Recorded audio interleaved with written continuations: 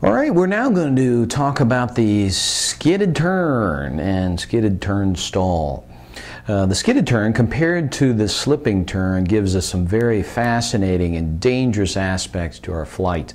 And I want to cover those relatively thoroughly so that we understand, for one, what to avoid and how to avoid the skidded turn and skidded turn stall.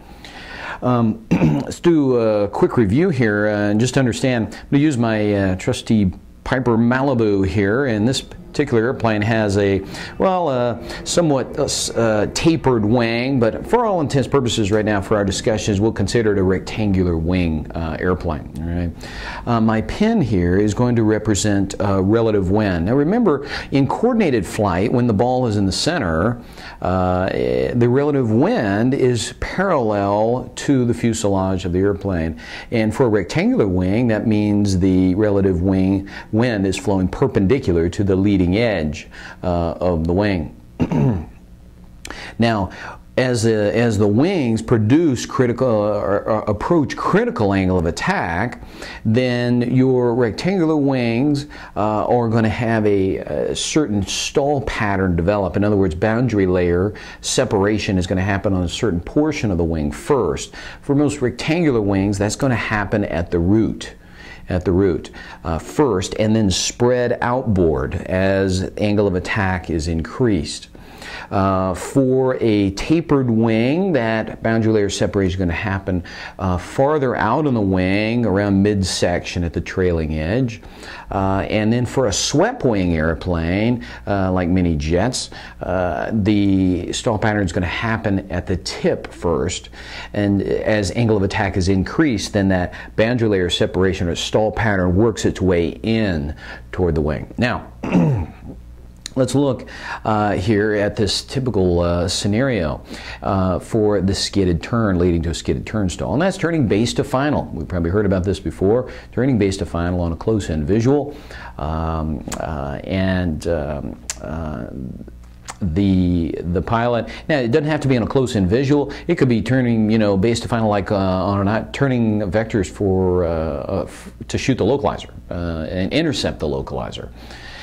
The situation is that the pilot is now in his turn, he's in coordinated flight, all right, the relative wind right down the nose, and he's realized that he is going to overshoot, either overshoot the localizer or overshoot final, but he's in his maximum angle of bank that he's willing to do at this point.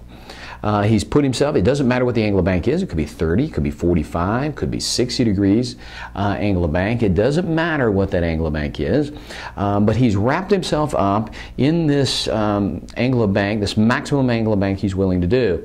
And as he looks out, he sees that he's going to overshoot, and rather than go around or increasing angle of bank, one of those two options, he decides, well, I'm just going to help it around with the rudder.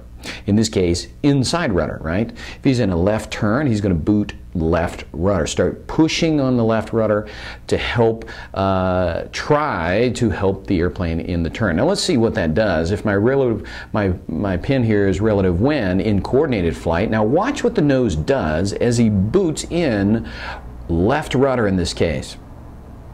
Notice that the nose went to the left and down, didn't it? All right, so now the relative wind is at an angle, Now, but notice, when the nose goes down and to the left, what does a pilot do when the nose goes down and he doesn't want it to go down?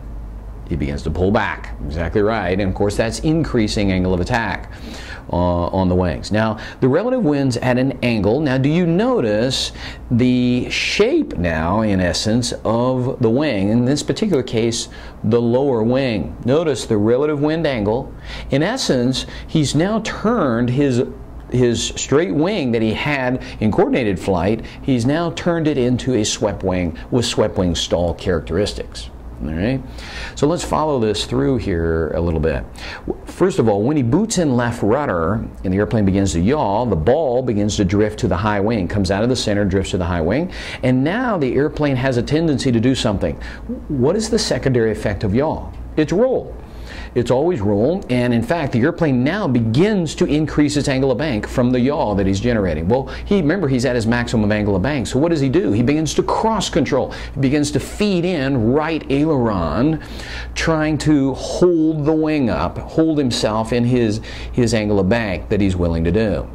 Now, as he does that, what does that do, of course, to this aileron out here? It begins to go down, increasing the local angle of attack on this portion of the wing. And remember, this is the swept wing now with swept wing stall characteristics out here at the tip.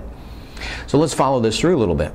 Now that he's pushed inside rudder and he's actually pulled back, increasing angle of attack and cross-controlling, what is his premise? Well, the premise is that he believes by putting in more rudder than he needs to remain coordinated, that it will actually increase his turn rate. It will actually prevent the overshoot. Well, is that really the case? Let's see. If my pen now represents the lift vector of the airplane, notice, let's see what happens to the lift vector, and we know that in a turn, it's the horizontal component of the lift vector that actually generates the turn. Now notice what happens to the lift vector as I boot in right rudder here in my turn. As I boot in left rudder. Notice as the nose went down into the left, it didn't change the lift vector, did it? It didn't move. In other words, all the pilot has done is taken himself from a nice coordinated low drag efficient turn to an inefficient high drag skidding turn. In other words, he's still going to overshoot. He's still going to overshoot in his turn. Now he feels better because the nose is pointing more at the runway. It looks better. It's an illusion though. It's an illusion as he's in this turn. So what does he do? What does he do when he realizes, oh, I'm still overshooting? Well, he continues to feed in more rudder and more backstick and cross control. Continues to feed in more left rudder. The nose goes down and to the left. He has to pull back more to hold the nose up, and more right aileron, more cross control. Now remember, this happens in about 2 seconds, all right, this whole scenario, and he eventually pulls himself right into the stall. And let's see what happens to the airplane when it stalls in this cross-control scenario. Remember that this was the swept wing now based on the relative wind in this cross-controlled situation, and so it has stall characteristics going to happen out here the tip. So that means center of pressure is going to move inboard and forward, so the lifting moment arm of the wing is actually getting shorter, the lifting moment arm. Now the center of pressure on this wing is actually going to move forward and outboard, so it's actually getting longer, the lifting moment arm is. So when it stalls, what do you think the airplane's going to do? It's going to roll.